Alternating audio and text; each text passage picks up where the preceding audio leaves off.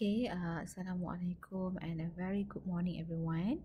Okay, so today I'm going to discuss with you the answer for your workbook year 4 Get Smart Plus on page 40. Okay, kita akan bincang jawapan untuk buku kerja Get Smart Plus 4 muka surat 40.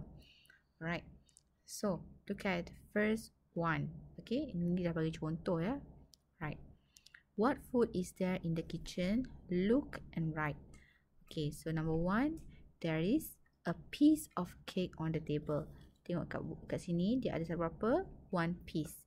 Okay, so a piece of cake on the table. Okay, number two, there are two of water. Okay, mana water?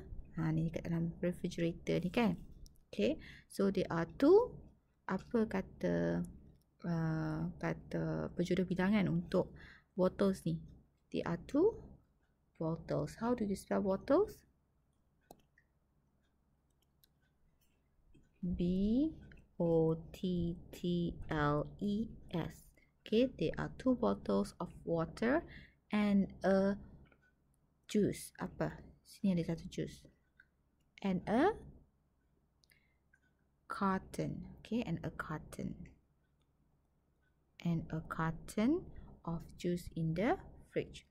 Okay, next one. There is a cereal in the cupboard. Okay, mana cupboard?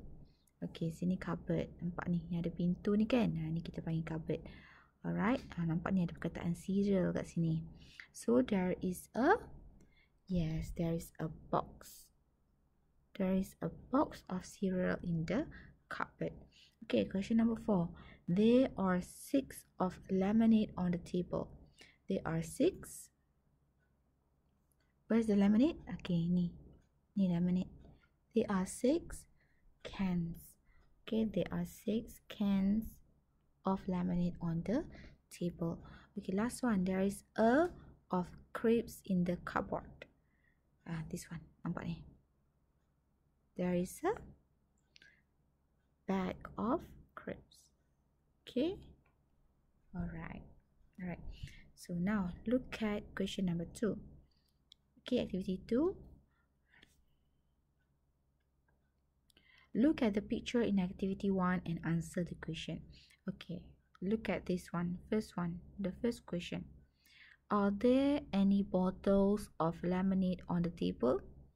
Ada tak botol dekat atas meja ni? Ada nampak botol tak dekat meja ni? Ada nampak tak? Tak ada kan? So, jawapan dia apa? No, there aren't any bottles of lemonade. Okay, aren't kat sini adalah singkatan kepada are not. Okay, are not. Okay, alright. So, number 2. Is there any cake in the fridge? Is there any cake in the fridge? Look at the fridge. Okay, this is your fridge. Okay, is there any cake in the fridge? So the answer is no. Macam yang nak tulis? No, there isn't any cake in the fridge.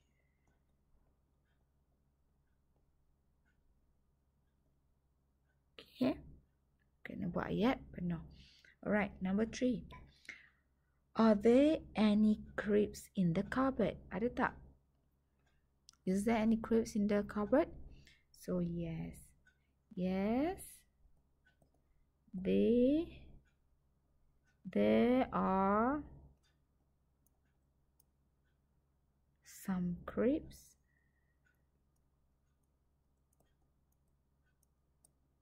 in the cupboard.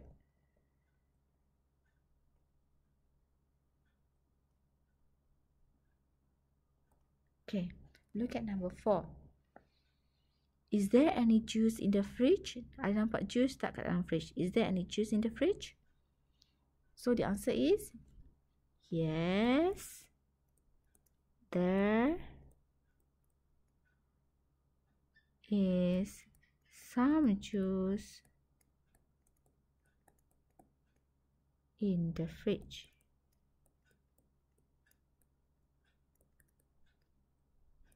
Okay, next one, number 5. Are there any biscuits in the cupboard? Okay, tengok balik kat cupboard ni. Ada tak biskut? Is there any biscuits there?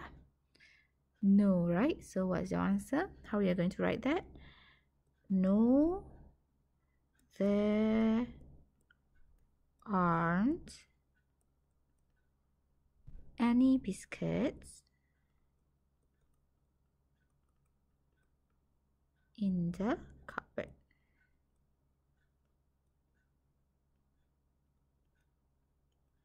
Okay, last one, number 6. Is there any milk in the fridge? Did you see any milk in the fridge? No, right? So, no, there isn't any milk in the fridge.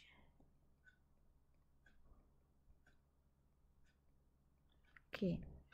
So, kalau awak lihat ya, bila soalan tu adalah are, mesti jawapan dia aren't. Mesti kena samalah. Okay. Sebab soalan dia adalah is, jadi jawapan kita mesti adalah isn't. Kat sini adalah are. So, kata kunci dia are. Jadi, jawapan awak pun mesti kena tulis are. Okay. Yang kat sini is. Jadi, kat sini pun mesti is. Sini soalan dia tanya are. Jadi, kita kena jawab aren't. Okay. So, kat sini adalah is. Jawapan dia mesti kena ada isn't. Right? Faham? Saya harap awak semua faham.